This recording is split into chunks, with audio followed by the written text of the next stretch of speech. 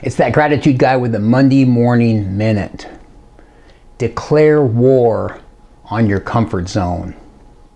It seems that at certain times in our life, we find ourselves playing it safe and not taking some of the chances that we took earlier in our life.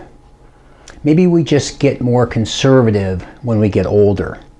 But it is instructive to know that when seniors were asked what they would do differently when they were younger, a number of them said, "I wish I would have taken more chances when I was younger." So it might be a good idea to declare war on your comfort zone. Maybe you will surprise yourself by what happens when you step out of your comfort zone. It might not surprise you, but the best way to do that is to focus on all that you are grateful for. And that will help to give you the confidence to take that step. Gratitude is like an energy pill that will encourage you and propel you forward through any and all challenges. I'm that gratitude guy. Remember, be grateful and never quit.